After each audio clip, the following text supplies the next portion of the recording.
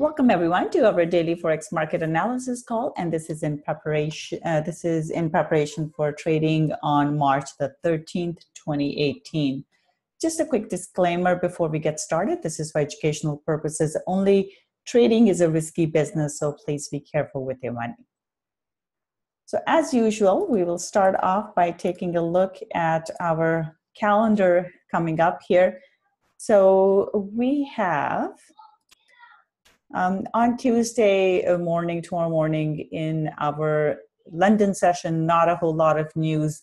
So a lot of times when there isn't much news, either we can get some just nice trends or the market could just be sideways and not really give us anything. So we'll have to see what happens there.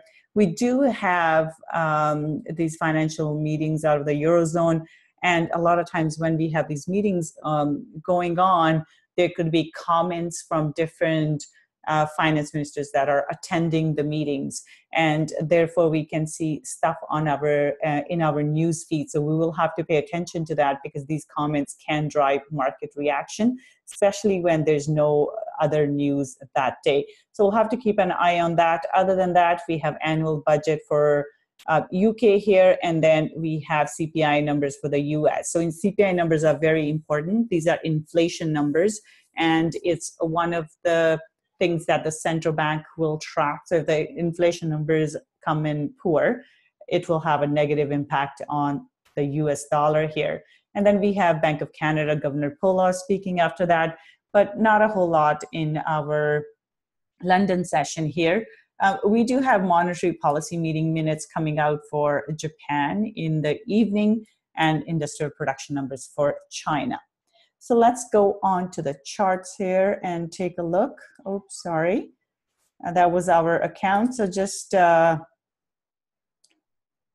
is the trade that we just took. It's in the positive a little bit. So we'll cover how I took that trade. We'll start from the top here. Euro dollar, we've had a bullish close for the day, but prior to that, we had a big drop here. Now, even though this is a bullish close, I am not overly bullish on the euro. So I think we could get a bit of a pullback and then a drop. We are going into the support and resistance area. Euro did not pull up that much. So we could get stuck in here. So 123.50 will be the level to watch. So if we go back or even slightly higher into this previous support and resistance at 123.60-ish area, 67. So looking at this here, I'm going to see how a price reacts here. So the daily candle close is bullish, but it's not overly bullish. So what we could get here would be one of these. So price has dropped, pulls back, and then does another drop. So overall, the trend is sort of going down here. And so we could see that type of a move. So we'll have to watch out for that. Daily candle close is bullish, but it's a small candle, which means price could drop here.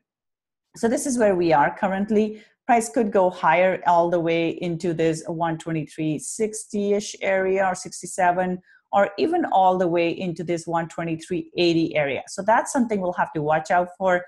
So for now, my bias is to the downside for euro dollar. And because it is, I'm looking for a pullback and then a drop for this. So the target for euro will be 1.2260 level. So looking for price to drop here. So bias is to the downside.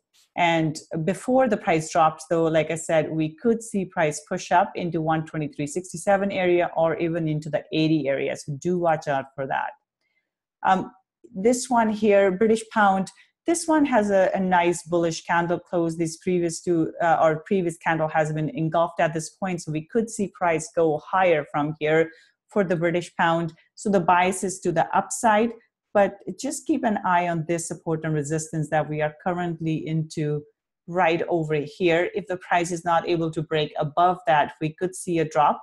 But based on the daily candle close, the bias is to the upside. And I'm looking for price to potentially go either into 140 or into 139.80 level. So bias here, daily bias will be to the upside. This is where we are currently, prices into this resistance area. So if it stays below this, then we could see it drop. But because the daily candle close is bullish, I am looking for a further move to the upside for pound dollar. Aussie dollar here, we have had a bullish candle close, so we could see price go up further here.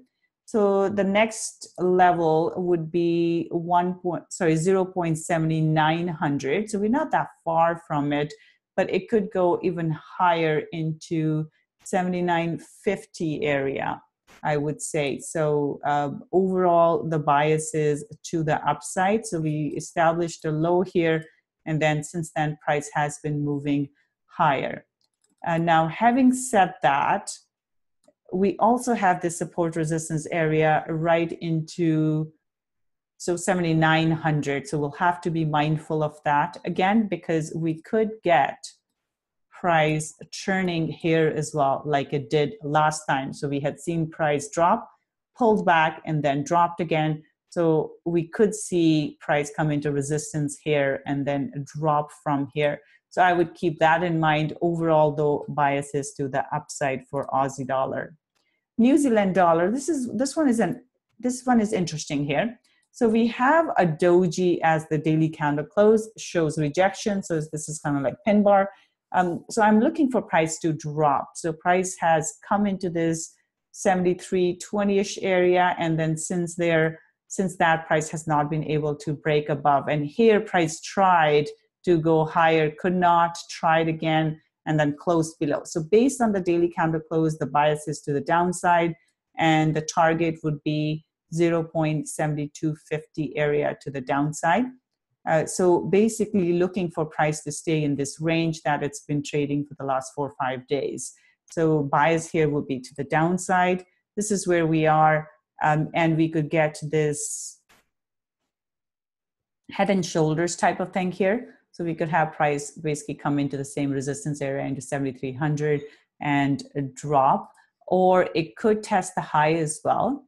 But the bias is to the downside for New Zealand dollar. So looking at the 1 hour, this is where we are. So I'd be looking for price to break down from there. Dollar CAD here. Dollar CAD, we've had a bullish candle close from previous support area. However, overall, from the weekly perspective, the bias is to the downside. We saw a big candle close here. So now with this one, the bias still remains to the downside, even though daily candle close is bullish here because it's a small candle. So I'm looking for a pullback like this. So looking for price to go into 128.70 to 80 area, and then see resistance there and drop back into 127.94, so about 12800 area. So overall, my bias for dollar CAD is to the downside, but looking for a bit of a push to the upside first. And from 1 hour perspective, this is where we are. So we could go into this previous support and resistance area. We could go, which is also our R2, but we could go slightly higher into this pin here as well. So we'll have to keep an eye on it.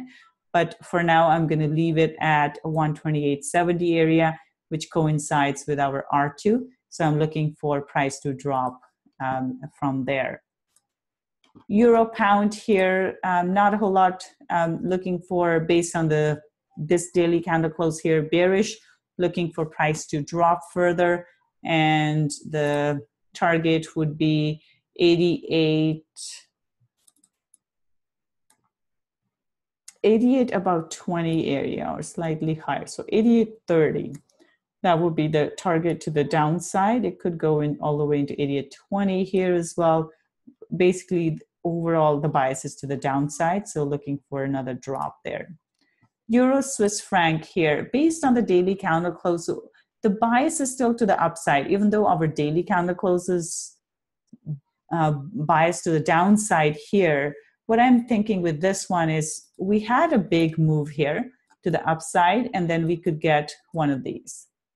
So that's what I would be watching for. So basically, based on today's candle, we could see a drop back down into 1.1640 level, which is the support and resistance area. So I'm looking for price to do one of these. So bias would be to the downside into a 1.1640 level, and then a push up from there, because overall here the trend is to the upside. So looking for a pullback and then a continuation. Pound Swiss franc here. Pound Swiss franc does not look quite strong. It's just been going sideways here. We do see rejection. With this one, we'll have to wait and see. It doesn't look that strong to me. We are seeing this compressed move. And a lot of times with compressed moves, we could see price drop. So we could sort of see one of these and then price could drop. So that's what I would keep an eye on here. The daily candle close, I see rejection. There's some bullishness in the price still. So I would be looking for a reversal pattern at 1.3200, and I'd be looking to see if the price will pull back. So my bias here would be to the downside. I'd be looking for price to go into 13200, see look for a reversal pattern, and then back into a 1.3120 area. So that's how I would view pound Swiss franc right now. Like I said, on the 1 hour chart, it has the price move is flattening, which means there's not much momentum left in that. Now, however, having said that, if the price does cross over to the next level here, then we could see price push up into 13300. But I would like to see a close above 13200 before going long on this. I just don't like the whole flattening of the price, which shows a lack of momentum. So we'll have to just keep an eye on that. Dollar Swiss franc here, looking for price to drop here. The daily candle close is bearish. So with this one too, the bias is still to the upside, but we could see a pullback into 0.9420 level. So looking for price to drop here, and the move that we could get would be basically that.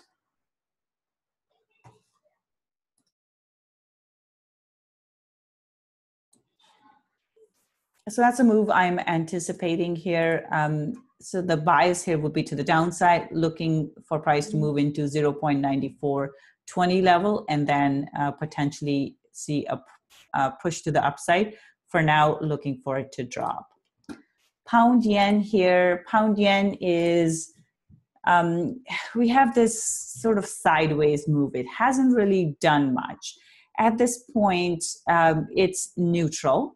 And I would be looking for 148.50 level, how price reacts at that level. So if the pound dollar starts to go up, we would see a move up here. Now, because this is strong support and resistance level, price has reacted previously at this level. I would watch to see what happens at 148.50. So if we get a double top formation, then looking to trade that to the downside, but we could also get one of these. So there aren't very clear, well, it being Tuesday, there aren't very clear moves. Mondays tend to be sideways before market picks up direction. So right now it is sideways. My bias is neutral, and I will wait and see how price reacts. So if price pushes up into this R2 level, at about, or into this previous high 148.50, and then holds below that, then I'd be looking for price to do one of these. However, if the price does blow through that level, then because the overall bias still remains to the upside here, I would wait for price to cross over and then consider a long. But again, the bias here would be sideways for pound yen. Euro yen here. Euro yen is the one that I have a trade in at the moment. With this one, the candle close is neutral. So what I'm looking at here is price has reacted here. So we see pins to the upside. There are more pins to the upside. So I'm looking for price to drop. And my target would be into 130.50 level. So my bias here is neutral to the downside, or neutral to bearish. I'm looking for 130.50 level, and see how price hasn't been able to break above this. So I'm just looking for price to come back down here into 130.50 level, which is also our S2 level for our pivot point level. So it is holding below the pivot point, and I'm looking for price to drop. Daily candle close is bearish to neutral here. Dollar yen, we had a bearish candle close. Price rejected this previous support and resistance area. It hasn't gone higher, so we have lower highs. So I'm looking for price to drop into 150.85 level and potentially even go lower into 105.50 level. So with this one, the bias is to the downside. And as we can see, price has slowly been trickling downwards here. So I'm just looking for price to drop further. Aussie yen, the daily candle close is bearish. So even though we see some green, we have a pin bar here. So I'm looking for price to drop further. It hasn't been able to break above this 84 level. So I'm looking for price to drop now. And in terms of the target, I'm looking for 83.20 level here to the downside. So the bias is to the downside for Aussie yen. CAD yen here, biases to the downside. We have had a bearish candle close. And with this one, looking for price to come into 82.40 level first. And then next target would be 81.80 level to the downside. So looking at it from 1 hour perspective, we're seeing this sort of sliding move to the downside. This is not a hugely bearish move. It's just back and forth. What this means is that once price gets into this 84, 82.50 or 40 level, we could see price push up higher. So that's what I would keep an eye on. But for now, the bias is to the downside for this. New Zealand, this one we have a bearish pin bar on, so I'm looking for price to drop. The target would be 77.00. So again, bias to the downside. Euro Aussie. This one here, we see a rejection of the bottom here, this little pin to the bottom. Overall biases to the downside, but this one could go sideways. So we could see price drop like this and then hit support here, because that looks like a strong support. We haven't seen price break below that. So we could get one of those, but this one shows rejection. So I'd be looking for a double bottom and then a push to the upside for Euro Aussie. Pound Aussie, there isn't a whole lot going on. Price has been in this range for a long time. Now we are at the bottom of the range, which means price could go higher. So we'll just have to watch that, but there doesn't seem to be any kind of a clear trend. We are just in a range-bound market between 1.7580 to 1.7900. So it's a fair, fair size move. With this one as well, I would be looking for price to drop and see if we get a double bottom here in order to trade that higher. Pound CAD, last one here, a bullish candle close on the daily. So with this one, I would be looking for a move higher, and target here would be 1.7994. So about 180 level will be the target to the upside. So this one is pound CAD is bullish. And actually, one more. We have Euro CAD. Euro CAD could push up higher all the way into 1.5960 level or into 1.5920 level. But this one is biased to the downside overall. So we could get one of these and then a drop. So for now, based on just today's candle close, I'm looking for a move back into the support and resistance area at 1.5920 level. And then we'll see, because it could go higher into 1.5950. So we'll have to see what this does, 159.20 does. All right, so that's all I have. Any questions or anything to add there? Okay, if not, we will call it a wrap. And today, because we do have the daylight savings time change for the next 2 weeks, so the trade room will start at 4 a.m. Eastern because of the time change. Before it was 3 a.m., but for the next 2 weeks, it will be at 4 a.m. Eastern. So I will see you guys then. Bye, everyone.